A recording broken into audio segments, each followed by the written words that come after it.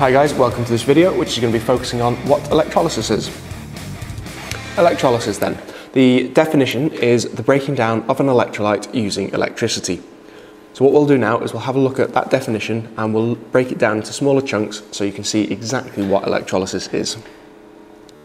So you should remember that an electrolyte is any liquid that contains ions. So a good example of that is sodium chloride. Now, as long as it's a liquid, that could be dissolved, aqueous, or it could be a liquid melted. And when we say broken down with electricity, we mean electrical energy is used to split that compound back up into its elements. So in the case of sodium chloride, you would get sodium and chlorine. It uses direct current as opposed to alternating current. So if we have a look at a setup then, here I have an electrolysis diagram which is using direct current and has sodium chloride. It is a liquid, so when we put it into that liquid, when we melt it, it turns back into its ions. So I have my cation, sodium, and I have my anion, chlorine.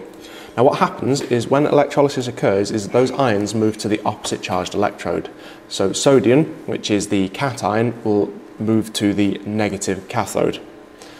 The way to remember it, cation is positive, so the positive charge will move to the negative cathode, and I'll go through a naming technique for that in a second. The anion, chlorine, will move to the anode, so the negative ion will move to the positive electrode. So just a bit of a recap then, cations are positive, so all your metals are positive and will move to the negative electrode, and anions are negative ions, a negative ion, so they will move to the positive electrode. Now, how can you remember which electrode is which? The easy way to remember it is cations will always go to the cathode, anions will always go to the anode. The other way of remembering the charge is remember the word panic. And it's an acronym for positive anode, negative is cathode. So your anode is positive, your cathode is negative. The other way of remembering it is their opposite charges. So if your cation is positive, your cathode is going to be the opposite charge, it's going to be negative. Your anion is a negative ion, therefore it's going to go to the anode, which is going to be positive because it's the opposite charge. So in summary then, we use direct current, which is your electrical energy, to split up your electrolyte, which for example is liquid sodium chloride. When that happens, the positive cations will go to the negative cathode, the negative anions will move to the positive anode. They will turn back into their original elements. So sodium will turn back into the metal and chlorine will turn back into chlorine gas. Let's have a look at a couple of questions then. So there are 5 questions I'd like you to have a go at here. The first one being, what is the definition for electrolysis? It's worth 2 marks, so you need 2 things. Question 2, what will be produced when molten potassium bromide, KBr, is electrolyzed? So think, what is potassium bromide made out of? What will be produced? You don't need to name the electrodes, you don't need to name anything for that. You just need to say what the 2 elements are that will be produced. Question 3, what type of current is used during electrolysis? So that's either direct or alternating current. Question 4, what is the name of the positive and negative electrodes? And then number 5, which electrode will lithium, your positive cation, and fluoride, your negative anion, move to during electrolysis? So Li+, where will it go to? And F-, where will that go to? Pause the video, have a go at the 5 questions, and we'll see how you've done in a minute.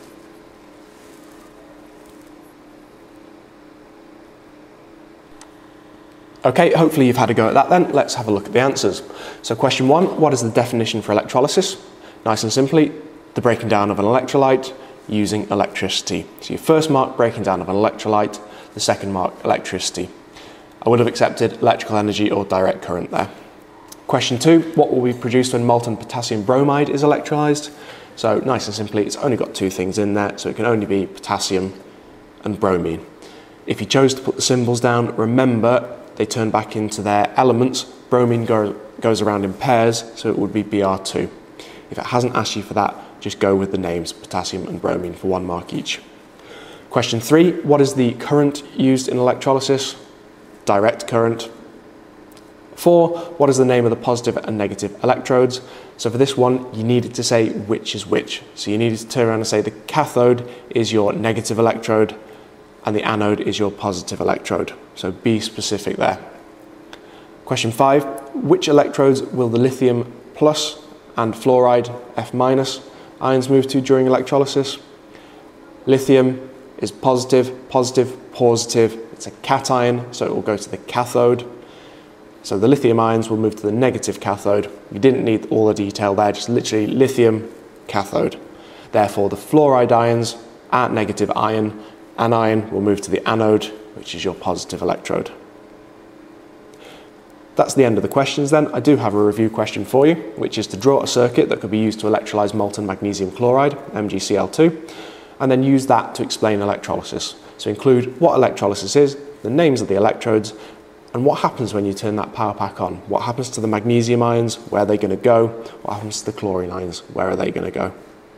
That brings this video to an end.